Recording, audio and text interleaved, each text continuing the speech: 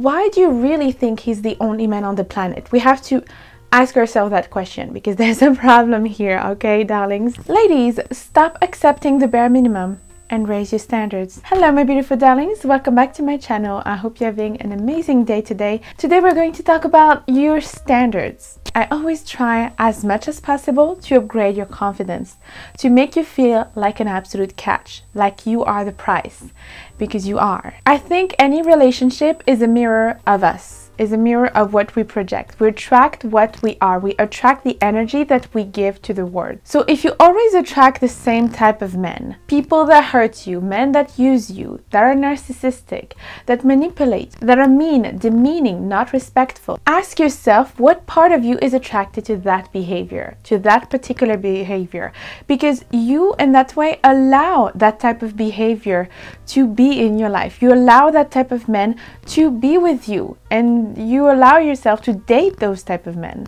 You have to study yourself, your childhood, maybe your parents, how people treated you in the past to really figure out what is going on now. Why do you attract such bad people? Why are you so impressed by the bare minimum? Why do you feel like you don't deserve the princess, the queen treatment? Why do you feel like your standards have to be so low? Why do you want the validation of others so much? Maybe you have a fear of being abandoned. Where did it start? Did you have in the past to prove your love to others? Did you have parents that were not showing love to you, that were avoidant, that you have to prove your value to them? Maybe that's where it comes from. A man in your life being emotionally available, so now you're completely attracted to emotionally unavailable men. People mostly are not attracted to what makes them happy, they're attracted to what is familiar to them. So if you want to know more about upgrading your standards, keep on watching. But first, just wanted to let you know that if you want to see more of my content, I talk about fashion, femininity, old Hollywood glamour, seduction, dating, and anything to make you become a highly feminine lady and to upgrade your confidence. Feel free to join the channel, the link is down below, and also follow me on my Instagram. People are really attracted to what is familiar to them, so if you are familiar and if you're used to bad behavior, you're going to be attracted to bad people. So if you are used to bad behavior, subconsciously you will be attracted to that. If you have some men that give you the bare minimum, most of the time you want to blame them, you want to blame others. Why is he giving me the bare minimum? Because I want more. I want the princess treatment that I see other women having. I want all of that. But the question that you really have to ask yourself, my darlings, is what is inside of you that allow them to treat you that way? What is inside of you that think that maybe you don't deserve that? Maybe subconsciously you think you don't deserve that type of treatment. Maybe subconsciously you think, well, you know, he's giving me the bare minimum, but that's what I deserve. When you have a healthy view of relationships, maybe you have somebody treating you badly one time, but you won't allow them to treat you badly for years and years. You will see the red flags and then you will walk away. But when this type of behavior is attractive to you, when this type of mistreatment, when somebody is mistreating you, it is becoming attracted to you, it's really not a good sign. So how to have high standards, how to have boundaries, and how to really upgrade your love life and your life in general and your relationships through that. Because we always say have high standards and really don't allow people to mistreat you and have boundaries, but what does that mean? So I would say, first of all, make a list. Write it down. You have to make a love list. Make a love list of what you are looking for in a man. Okay, what are the qualities that you're looking for in a man? Make a list of the boundaries, list that are non-negotiable. I want a man that is respectful. I want a man that is masculine. I want a man that have a provider mindset. I want a man that is protective towards me, that pay attention to me, that compliments me and never criticize me. And then you date multiple people. You make sure they have what you want in your list, and you see who is going to be the winner, like in The Bachelor. You have to be ready to let go of people. What one man is not willing to give you, another one will. One man's your standards are too high is another man, you're exactly what I'm looking for. Or maybe he's even gonna say, that's it? That's all you want? I'm gonna spoil you. Maybe even 1,000 other men will. There's 3.5 billion men on the planet. You think that there's not another man that can give you what you want? Ladies, you think he's the only man on the planet? Why do you really think he's the only man on the planet? We have to ask yourself that question, because there's a problem here, okay, darlings? Why are you obsessed with him like that? You shouldn't be obsessed with somebody that doesn't even treat you right. He's giving you the bare minimum. You should be obsessed with a guy that gives you a lot. Never settle. Really, don't settle. Don't settle for the bare minimum. You will find that person. It's all about intentions and how you look for things. Because if you look in the wrong places, if you always lose your time with losers, obviously you're not going to find him. The more picky you are and the quicker you eliminate the people that are not meant for you, and the quicker you're going to find your Prince Charming.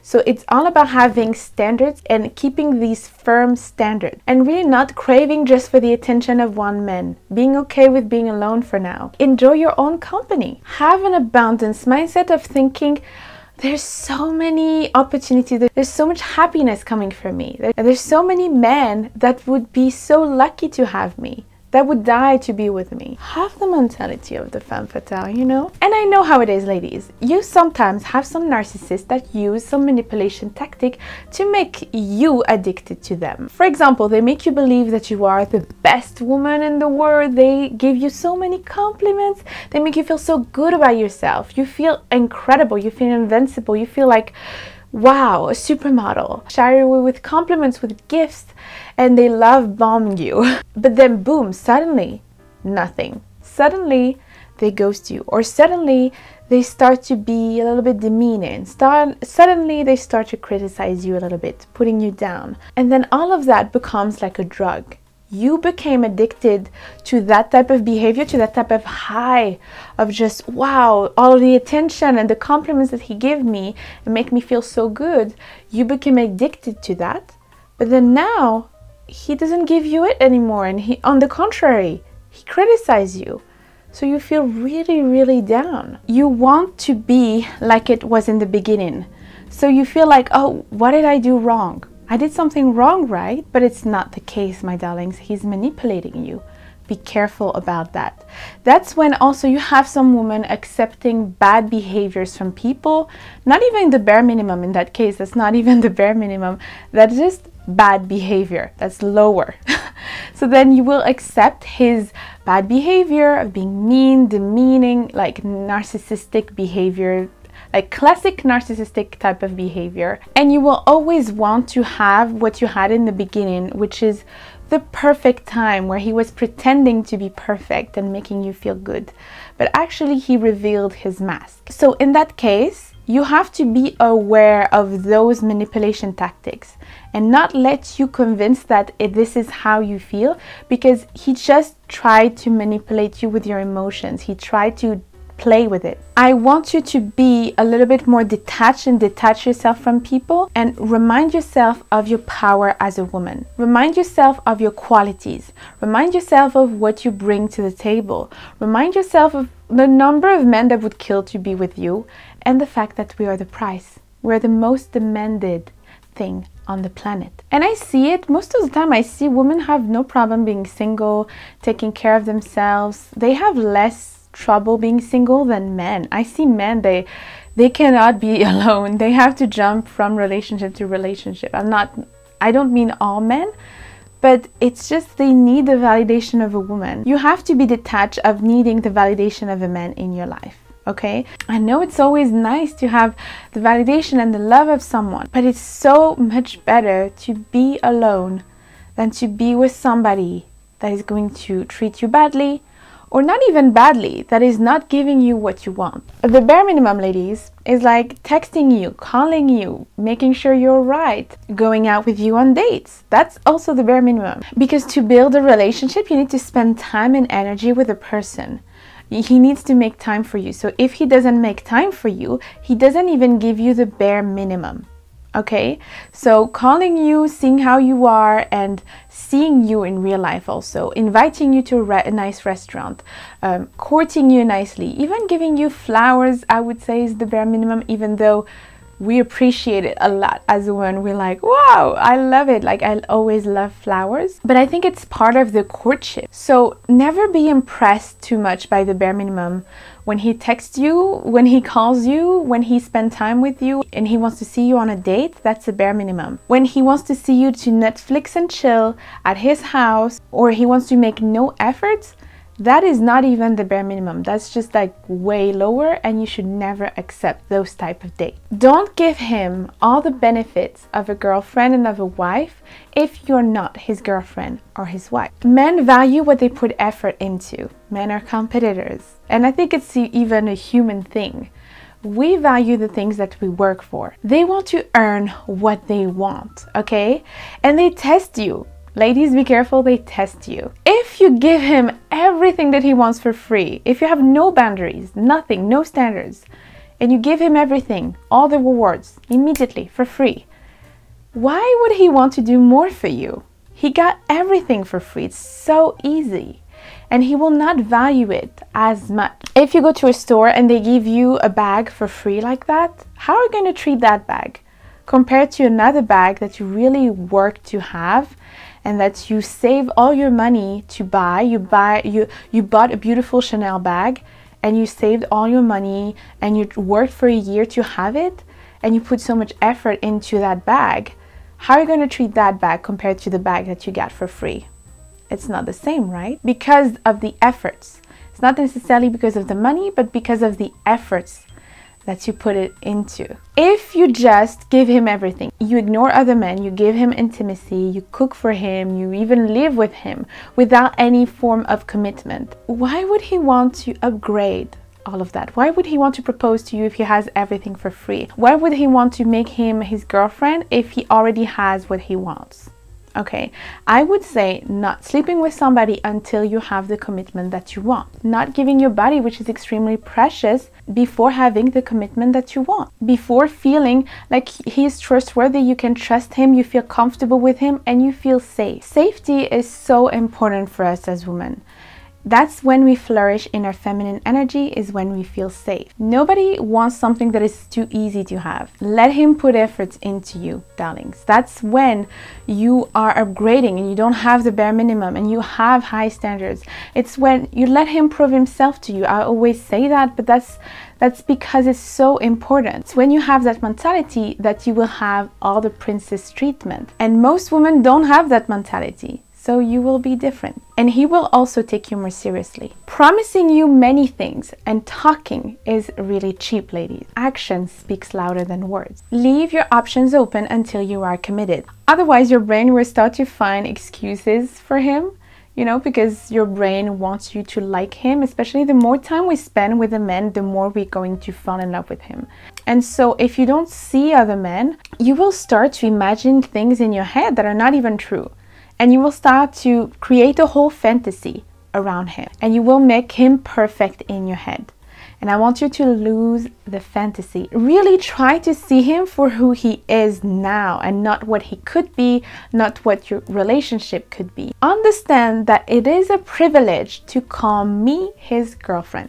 It is a privilege to call you his girlfriend. You observe, you see the efforts that he does to court you, and then you validate him afterwards if you like him, if you agree with all of that. But he is the one courting. I decide if I'm yours. Also, I would say write all the red flags that you see. It will really help you lose the fantasy that you could have in your head, because then you will really see all the red flags. And write it, because then you can forget about it. Because we see red flags, ladies. We do see it, okay? I know you do. I know you see the red flags. But sometimes we just forget it, right? And you just find an excuse about it, or you just ignore it, or maybe it was just a mistake. No. I want you to write it. And then you write all of them. All the red flags that you see, all the things that you don't like. And then you see all of that and you're like, And then maybe you can put his qualities on the other side and see what the balance is. Do not lose your time. Be ready to leave. Show self-respect to yourself. When you are ready to leave, when a woman has so much self-respect for herself and she has so much love for herself, she's ready to leave. She's not there just accepting bad type of behavior from men. A woman that has a lot of self-respect also is able to show her boundaries, and she is able to show her boundaries through her actions. That means that she acts on her boundaries. If he does this, then I will leave. If he does this, then I will distance myself from him a little bit. And the right person will respect your boundaries, and the right person will not leave if you have certain boundaries and standards for yourself. It's okay to say no. Learn to say no. And they will actually respect you more for that. They respect a woman that has standards, a selective woman. It's in our DNA to be selective. Even the birds. The birds are extremely selective. You have no idea. They're just, have you seen a documentary about birds and how the female birds are so selective about the male that they are in their life? Be like them, okay? Like really take time to watch those type of documentaries because they're so funny. But the birds, female birds, are so picky. They want the best male, and they will choose the male that have the best nest, that created the best nest. And they're so picky. They're just the funniest. They're so cute on top of it. So really have that mentality. Can you believe that a bird maybe have more standards than you? So make sure you do have those standards of just not everybody can just have access to you. They have to give you love. They have to give you respect. They have to court you nicely, correctly, invite you to dinner, spend time with you, not playing games, not trying to manipulate you, not trying to pressure you into anything. He should be a gentleman with you. Okay, I want him to treat you like the princess that you are. Think about your future kids. Maybe you don't think about it, but this man could be the father of your future kids. You never know. So be selective. And also take care of yourself, because when you take care of yourself and you prioritize yourself and you treat yourself like a princess, he will have no choice than to treat you like a princess. Treat yourself like the royal queen that you are, and then he will follow. Respect yourself and your time also. You have to be the one respecting your time. If you are busy, you're busy. Okay, because if you don't respect your own time, why do you think that he would respect your time? Also, ladies, if he acts badly in the beginning, it will get worse. So make sure to pay attention to that. Pay attention to all the red flags, because in the beginning, men are there to court us and they present themselves on their best behavior. They are on their best behavior and they want to seduce you. So if they're really acting badly on the first dates, this is a red flag. That means that it's not going to get better. It's going to get worse, actually. Thank you for watching, my beautiful darlings. I hope you liked it and I hope it was helpful for you. Make sure you don't accept the bare minimum, because you deserve so much better than just the bare minimum. Nobody deserves for you to lower your standards. Let me know what you think in the comments down below, and also follow me on my Instagram and on TikTok, and don't forget to subscribe to the channel. Until next time, I'm giving you so much kisses and take care of you. Mwah.